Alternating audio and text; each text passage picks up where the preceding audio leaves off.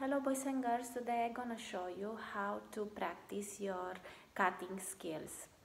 What do you need? You need a scissor, you need a glue stick, some old magazine, and you need a green paper for land, a blue paper for water, and a white paper for air. Now let's start. I cut some paper, some picture, and we have to find a right spot for them. Okay, what do you see in this picture? Is a flower. Where do you think it goes? Do you think the flower goes in the air? No. It goes in the water? No. Do you think the flower goes in the land? Yes. Let's glue together.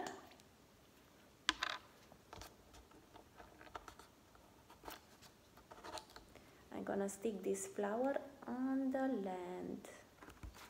Okay, I have another picture.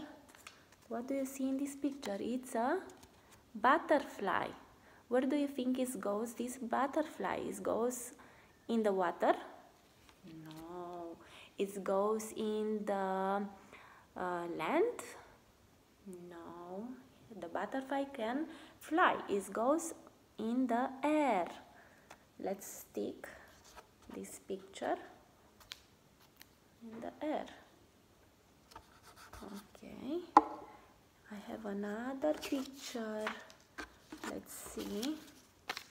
What do you see in this picture? This is a fish.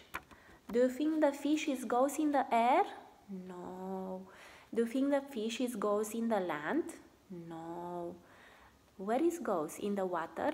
Yes, that's right.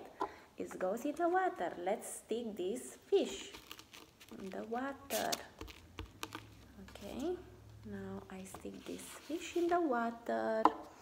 I have another picture. What do you see here? It's a dog. Do you think the dog goes in the air?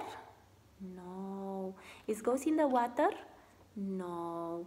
Do you think it's living on the land? Yes. Let's stick this dog on the land paper.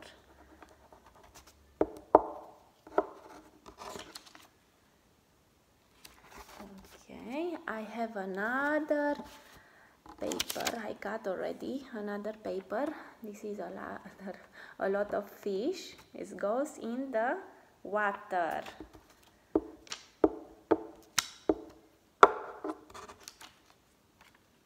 Okay, and I have a small picture with the bird.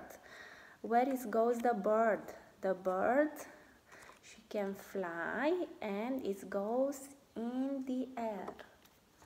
Okay, let's stick this bird in the air. And this is the land, the water, and the air. And you can practice your cutting skill, find in the old magazine, search, and if you find the picture, you can cut that picture and then you can find the right spot. Thank you for watching and see you next time. Bye.